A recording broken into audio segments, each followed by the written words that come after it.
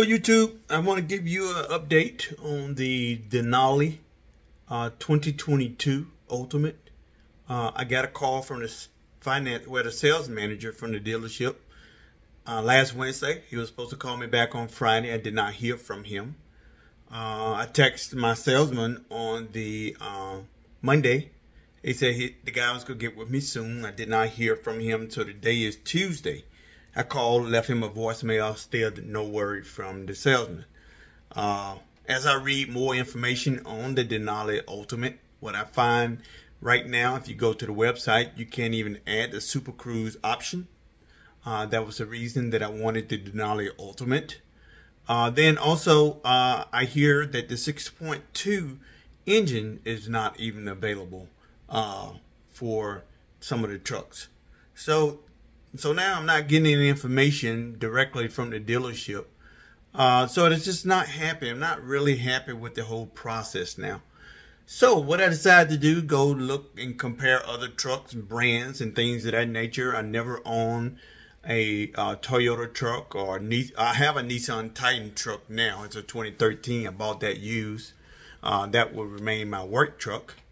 I've never owned a Dodge. I've owned Ford and Chevrolet.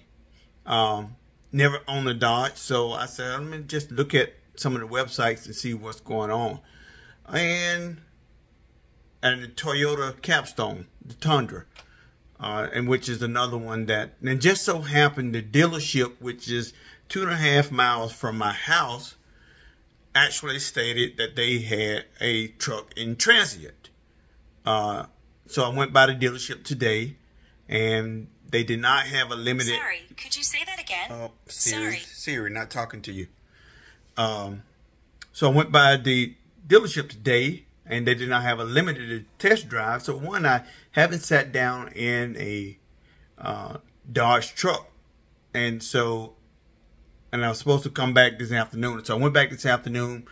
They let me test drive a Laramie, which my son has a GMC SLT.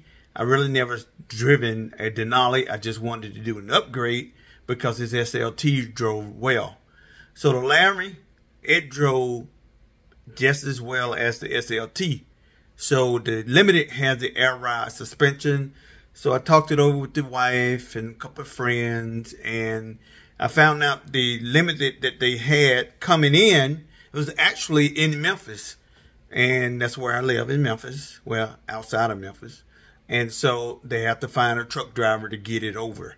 And that could be up into Friday, or it could be all within 2 weeks. One of the things about it, I'm going to show you some pictures of the particular truck. So we talked about the price and our down payment and reserving that truck. And I was hoping that the truck was sold, but it wasn't. Reason being is because, you know, I just don't know at this point, but I really like to ride on that Laramie, and that Laramie was a 2021, and this particular truck is a 2022. So guess what? I put a down payment down on the truck to reserve it, and I told them to see if they can get it to me by Friday, which there's no guarantee because I'm gonna be out of town for 2 weeks. But again, GMC, you had an opportunity. Oh, I texted my salesman at GMC, and they trying to sell me all types of other trucks, SLTs. Oh, they may have a Denali coming in that's not an Ultimate, the refresh. That's not what I wanted. So I'm opted to go with the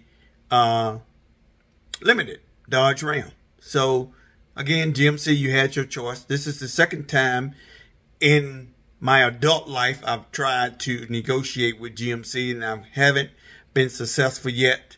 So again, you're looking at a new, hopefully soon, a new Ram driver. Dodge, thank you, and I hope you treat me good. Talk to you later. Bye.